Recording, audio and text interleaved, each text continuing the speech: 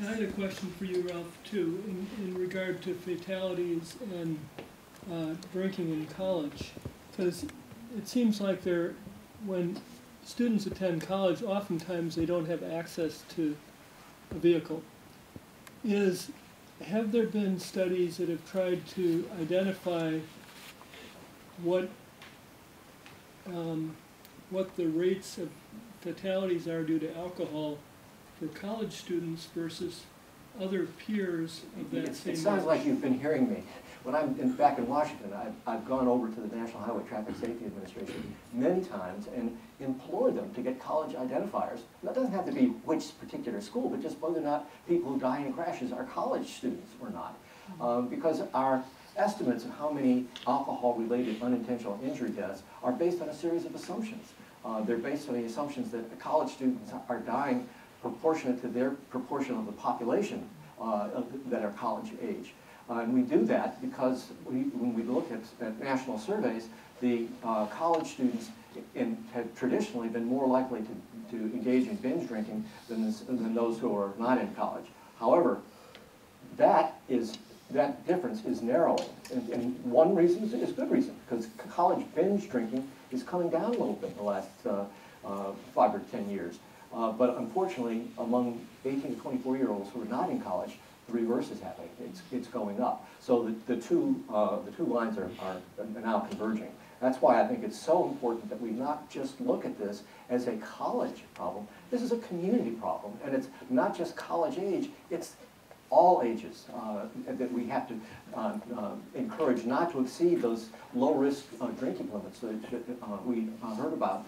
You know, if you have, we have on our website a program called Rethinking Drinking, where we have established through the best epidemiologic data that we've had the limits, and it's no more than 4 drinks in a day for a man.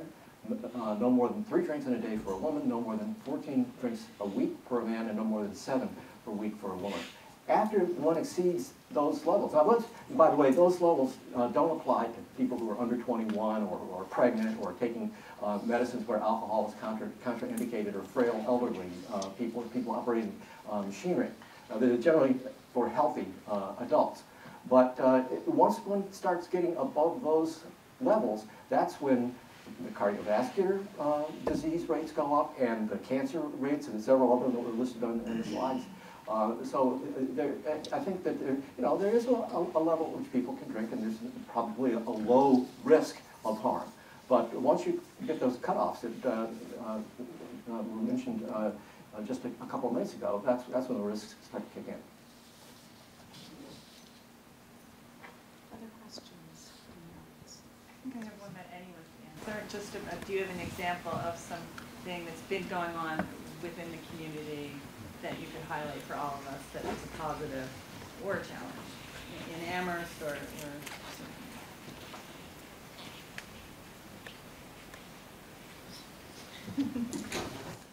I guess I'll start.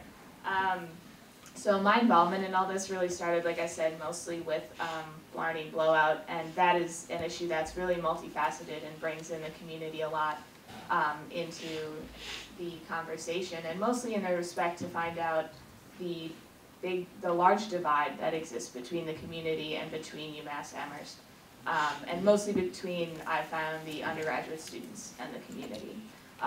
There's a very large, not only age divide and where you are in your life sort of divide versus people who have families and consistent jobs who are adults versus students who are 18 to 24 and are at a stage of their life where they're very independent and have much different things on their mind.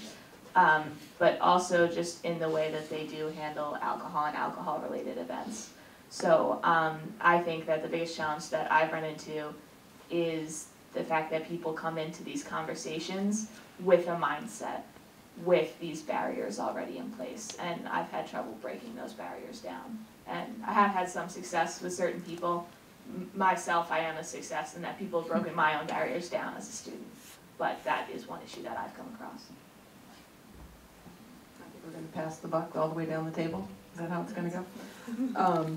So I think one thing that's been successful in this community has been the sustained attention to it, although I feel like in the last year or so, Blarney Blowout brought it right back into our realization after many years of having some pretty good successes, is that we've sustained and we've stuck with it.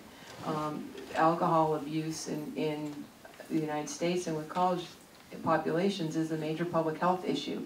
It isn't one that we're going to fix and it's going to go away. It takes sustained initiatives. It takes people coming to the table, even when it feels like it isn't getting better. Oftentimes it is. Our rates on the campus, our rates of binge drinking are down. Our rates of frequent binge drinking are down. Community impact, noise, nuisance house violations are down by 50% in the last year, in part because of some of the work that we've done with our neighborhood-specific interventions. So we are improving things on the community level. I think on the flip side, what makes it hard is because of media, because of social media, when something happens, it can happen very, very quickly. So what couldn't happen, you know, in the 80s or 90s is 1,000 people can't gather in a field in 15 minutes. Now it can happen. And it can also happen that it's perpetuated across the world via Twitter. So by the time the news office or our university relations are out trying to tell the story's already been told.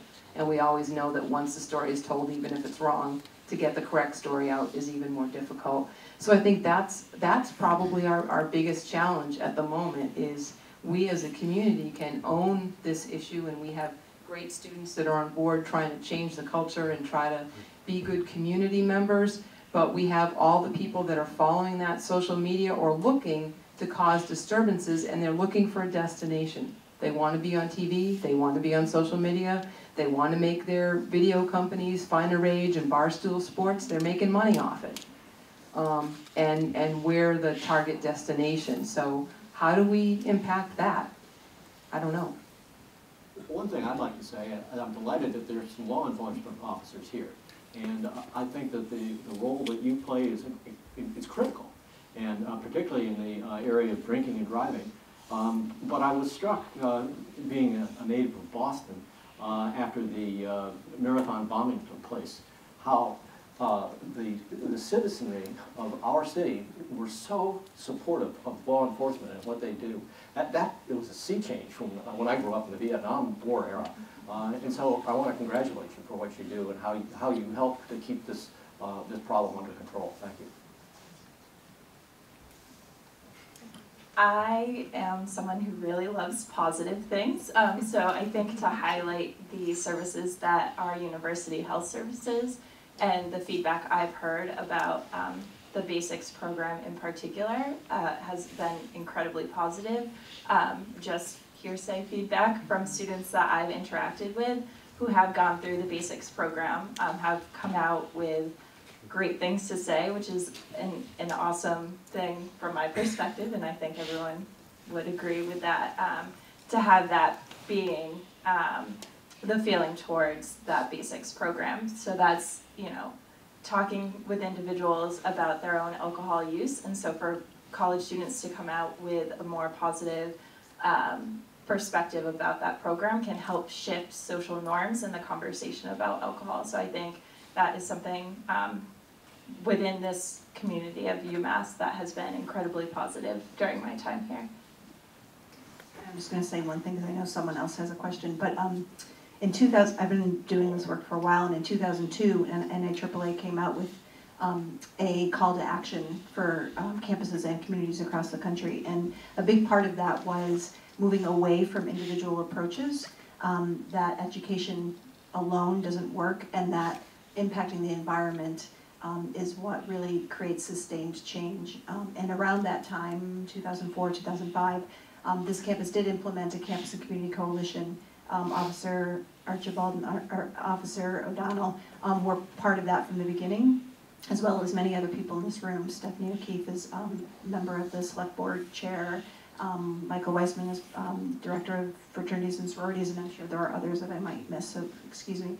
But that effort of bringing multiple stakeholders to the table has been profoundly effective here, and has been shown in literature to also be the really only way to make sustained change in this kind of environment.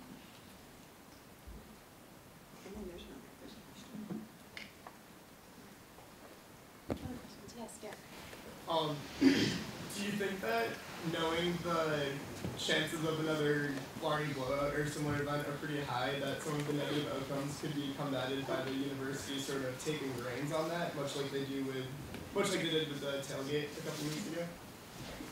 And what are your opinions on that?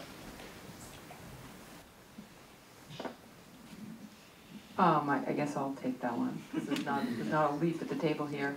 I think absolutely there are conversations that have been having had since after Blarney blowout and when the Boston Police Commissioner's report came out, and that are ongoing to this day.